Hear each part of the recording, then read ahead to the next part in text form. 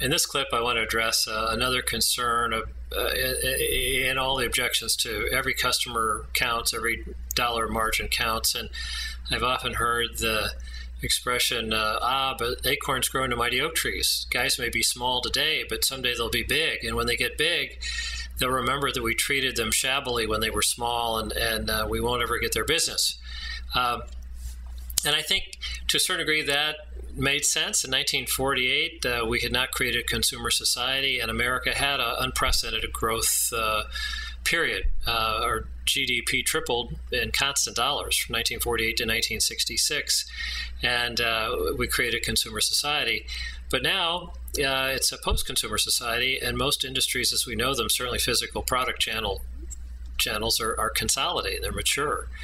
And I think a fair question might be to say, all right, if we had acorns and we were planting them in perfect soil at a nursery, a lot of them, a big percent of them would start to grow.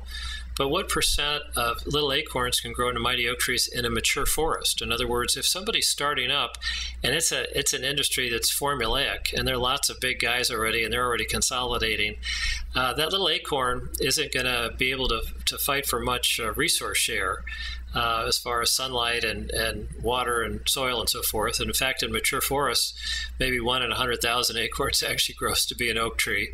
And they're lottie winners. They, just as it landed, a bear, went to the bathroom on them, and so a squirrel couldn't get it. And then a big oak tree got knocked down in a storm. It created a patch of sunlight, etc.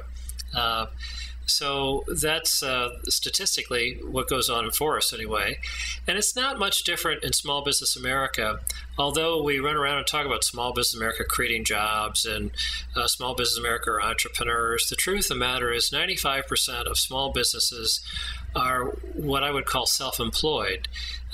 These are people who aren't, they instead of going and getting a job, they've in a sense bought themselves a job. And they kind of do what they do, and they don't change much. A good index would be to say, well, what have they done in the last 5 years? In other words, have they been growing faster than the industry average? Because when you're small, it's easy to grow if you're focused and disciplined.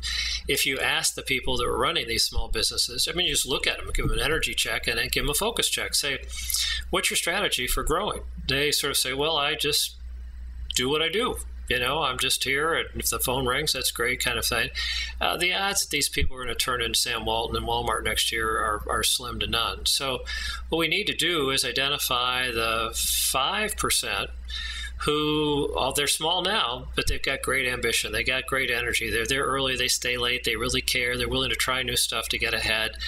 They've got a track record of innovating and so forth, and partnering. With vendors and customers and employees. These are all important things to grow.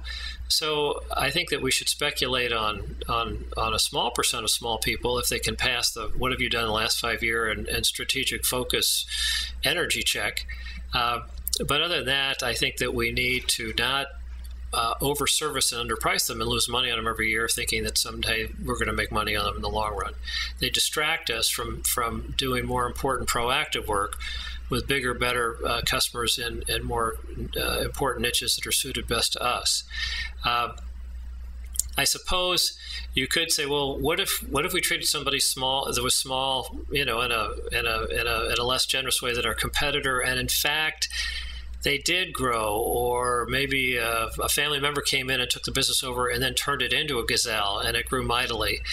I would then say in this day and age, if you went 10 years down the road and the guy's really got a good business, good business people basically reward best value. So if you actually have best focused service value for that particular customer because they're in a niche that you really focus on, then that will be rewarded. So I don't have great fears about 100% of all the little acorns growing into mighty oak trees. Thank you.